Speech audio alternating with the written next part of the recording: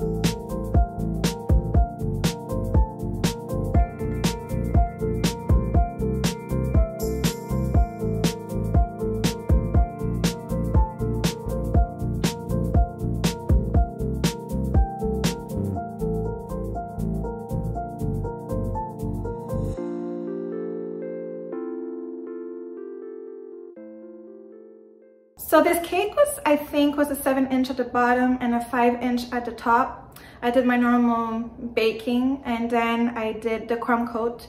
So I did my crumb coat and then put it in the freezer, and then did my second coat of buttercream, and I did that for both cakes, obviously. And then to stack them together, what I did is that I put some plastic dowels right here. Not dowels, they're straws. But if you're not comfortable with plastic straws, you can also use paper straws or even dowels, and it just works fine. It works perfect. And then so yeah, so you would insert those, cut the size, and then in between two cakes I just put a little bit of buttercream. You can also use ganache so that both cakes like they stick together. And then you will always see a little rim. So just to clean it up, what I do, a little trick of mine, I just pipe a small little bead of all the way around of buttercream, and then using my finger I just go ahead around and then smooth everything out, and it just looks like it's two pieces instead of putting a ribbon. So that's a baker's trick. So for the chocolate spheres, what I did is that I used my favorite, which are these. Love, love, love them, and they're so easy to use. So basically you just heat up your chocolate or your candy melts and you fill them up. I have tendency of doing 2 coats. I highly suggest doing 2 coats because on the rim here they have like it gets thin, and then when you unmold it breaks. So always do 2 coats, or at least at the top. So like that, once you unmold, then you have the full half dome. And then what I do to stick them together, using a hot plate or a frying pan, you just place your domes, your half domes you place your domes onto the frying pan, just a little bit. You don't need to be there like for a minute, just a little bit, so that it melts a little bit, and then stick them together and then just clean out the edges. And then there you go. Some people use styrofoam balls, spheres. I'm not a fan of that. Styrofoam is dangerous, you can choke. So I try to use stuff that is like edible, unless it's like synthetic flowers, that's different. But a styrofoam ball, I'm not a fan of that. So that's not the way I go about. I'm sorry for those who do. And it's okay if you do, it's just not my way. I prefer to use these, and on top of it, you can eat, you know, chocolate spheres. So they're a little bit more tricky to do because a styrofoam ball, you just stick it in the chocolate and then you get that perfect ball, and then that's it. But it's not edible. So, and I would highly suggest, if you're going that route, make sure to tell your client because it could be dangerous. Like hinter. So for the little roses, and then to stick them, what I did is that for the top I used buttercream, and then for the sides I went ahead and used some chocolate and a mix of buttercream. So like that, when it's in the fridge, like it sticks to it like automatically, and then it becomes glue, and then you can like create your cascade. So that's for that. And then I used also this kind of mold, roses, to create little roses, but you can do anything in between, and that would be nice also. What else? The little baby blocks. I love, love, love these. They're so cute. So for that, I use this amazing mold. I love this mold, especially if I'm doing baby shower cakes or first birthday cakes. This is what I use. By the way, everything that I use in the video will be in my description box down below, so you can go ahead and look at that. And the teddy bear, the cute teddy bear, I did a full video on how to do it, so that will be also linked down below.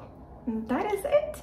I really hope you guys enjoyed. If you did, please give it a thumbs up. Don't forget to subscribe and click the notification bell button so you get notified of all the videos that I put up. Thanks for watching, and see you in the next one.